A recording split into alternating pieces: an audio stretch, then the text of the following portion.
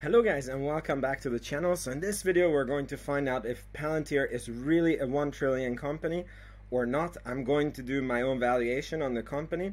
And as you know, if you have been following my channel, that I have been a completely technical trader, very short term, and Palantir completely ruined me as an investor. I was very up on my technical trading, 25% in like 6 months. And then I got my back end handed to me by the market, and I decided I need to be more well-rounded. I want to learn about long-term investing, and I decided I divide up my portfolio. So I have 100,000 portfolio. I divided it into 50 and 50,000, and 50,000 is going into long-term investing, and I became the responsible and conservative investor and put all this money into Palantir. So that's pretty crazy, but I have my own reasons because I'm going to scale this portfolio, so there's more money going to this portfolio. I am going to buy more shares. I'm not going to be 100% in Palantir, although I could totally think with this because I'm very, very bullish on this company.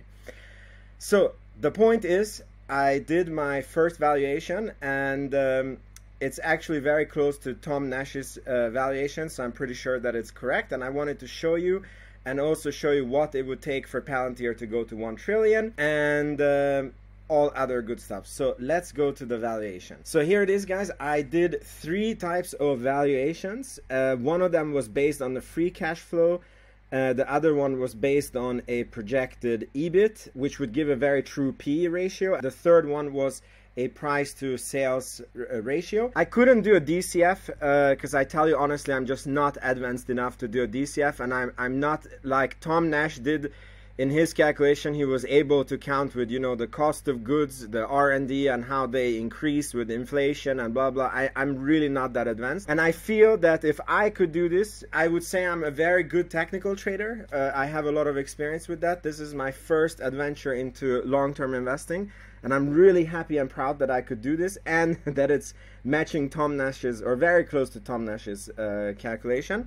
And if I could do this, I want to tell you how this is done so you can do it, because I believe that Palantir is a very long-term play. You have to know how to do this, otherwise you're going to give in to the FUD and all, you know, recession fears that are going on the market, and the Fed crashing the economy.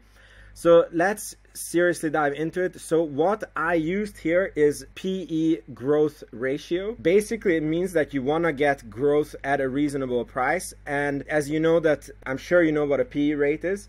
And you know that if you have a company that is growing 50% per year, they command a higher PE, the Pepsi company that is growing 5% a year, right? I heard that this datum is from Peter Lynch, who's a very legendary investor, and he said that what he likes is a PE to growth ratio of 1. So how you calculate it is that you have a growth rate, which I suppose is 30%. So if then the company has a 30% PE, then you have a 30 divided by 30, which is a 1, right?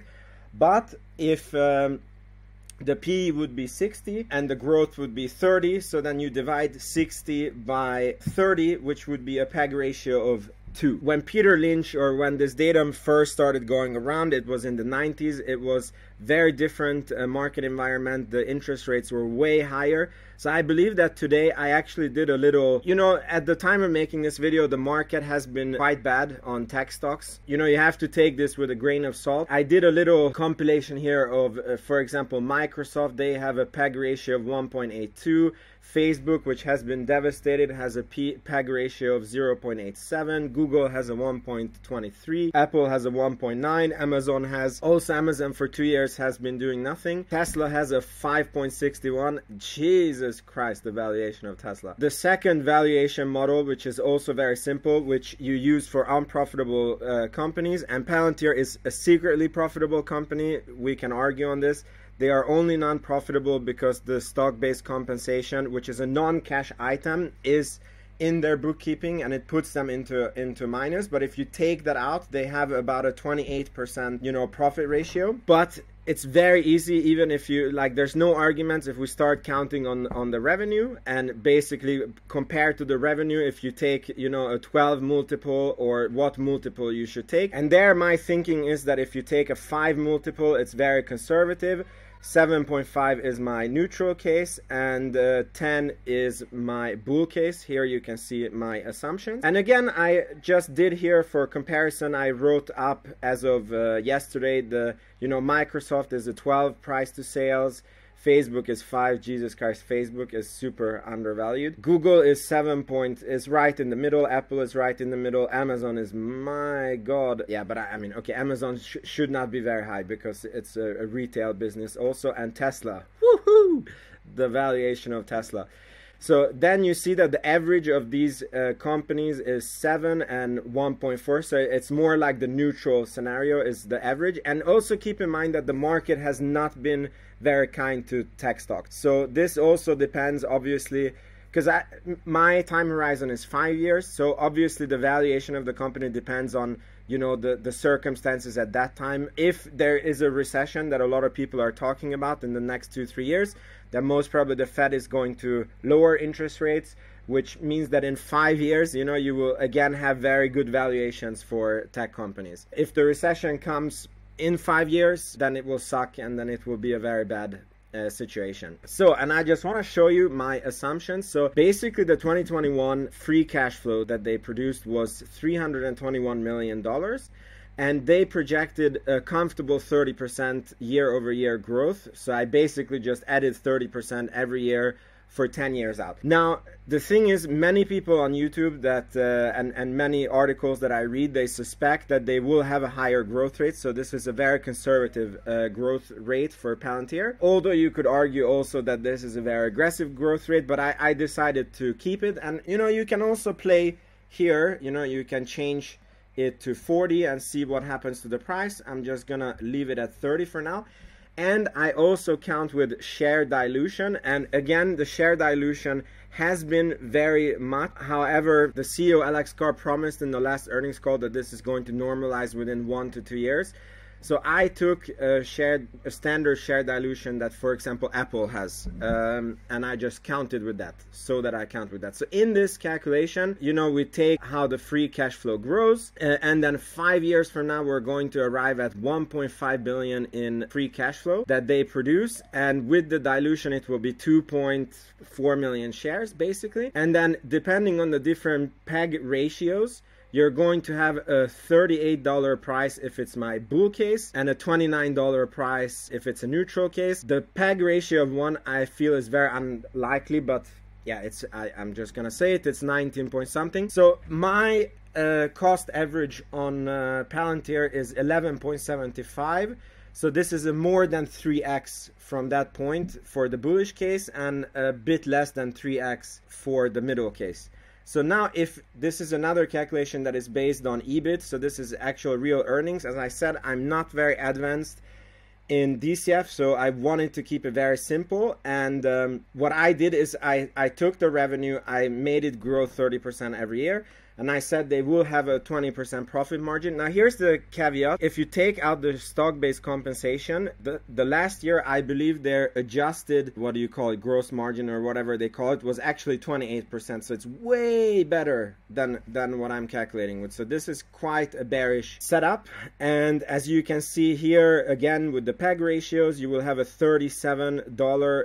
It's basically the same as the other calculation. And also, if you want to know the market cap, this is a 53 billion market cap with the neutral in actually 4 years from now. If we go to the bullish setup, it's a 71 billion market cap. I believe the market cap currently is 25 billion. Now I just want to show you the price to sales ratio one. Here again, 3% dilution, growth rate 30%. So here we just grow the revenue 30% every year, and then we multiply it by 5, 7.5 or 10, and with this method we come to a $31 bull case, a $23 bear case, and this is basically 100% for me. This is 3x for me. So now I'm just gonna show you very quickly what Tom Nash came to in his calculation. This is an oversimplified calculation, and the thing is, I read books about valuation. I'm a real estate investor in Sweden. I am part of building hundreds of apartments in South Sweden.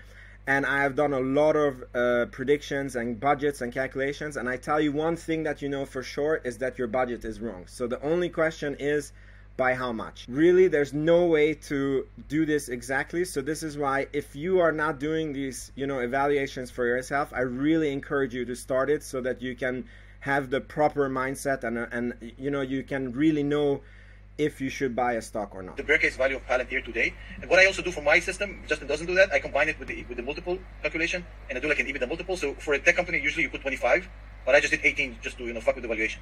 So I did like an 18 multiple on them, even though they deserve 25. And so I have 55 billion for multiple system and 44 billion for the DCF system. So basically, as it stands now, they're pretty much a $50 billion company. Okay, so you heard he says that they're a $50 billion company, and I know from the video that he was talking about 2026, right? So now I want to answer two questions. Should you buy Palantir at this point? That's the second one I'm going to answer. And the first one is, what would it take for Palantir to become a 1 trillion company? So very interesting question. So obviously, if you just grow 30% into the future, at one point you are going to reach 1 trillion.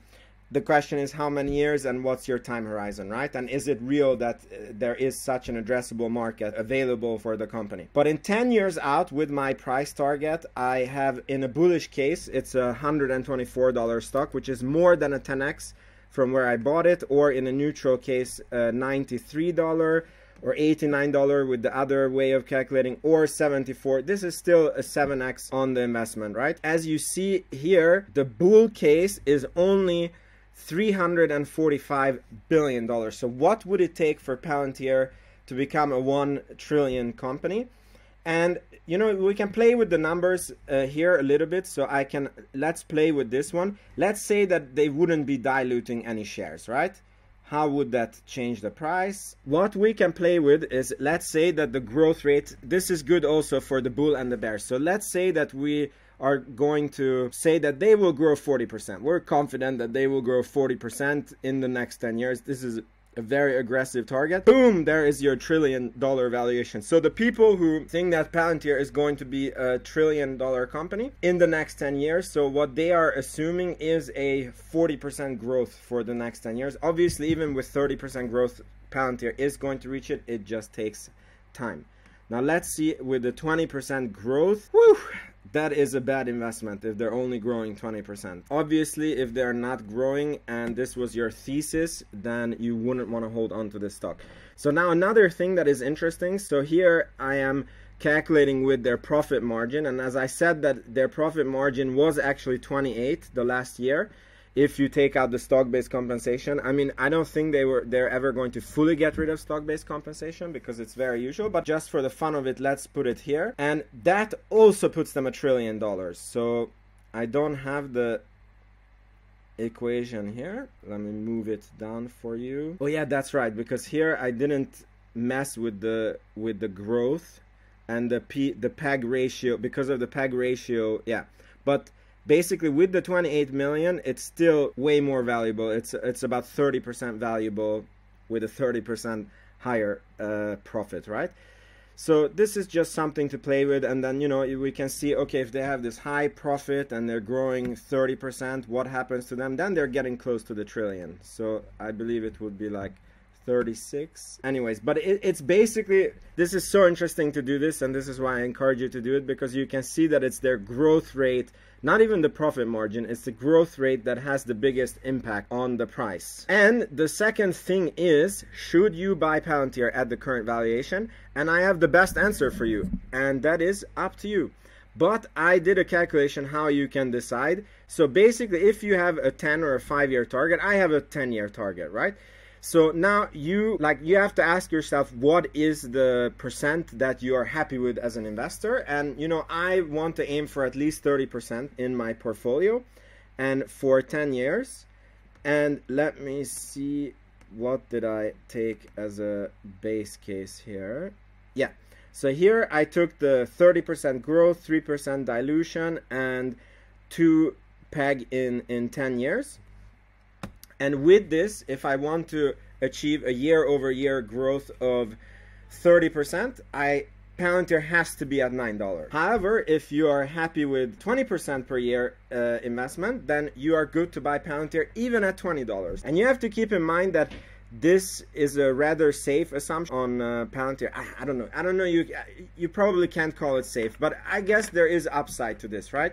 So I am very happy with this. My goal is the 30%, the 10 years, but I'm happy to buy Palantir up to $12, but you have to make your own decision. You can make such a table and you can calculate it out for yourself what you're happy with. That was it for this video. So I hope you guys liked it. Let me know in the comments what you thought. Make sure you subscribe, and I will see you in the next video. Bye bye.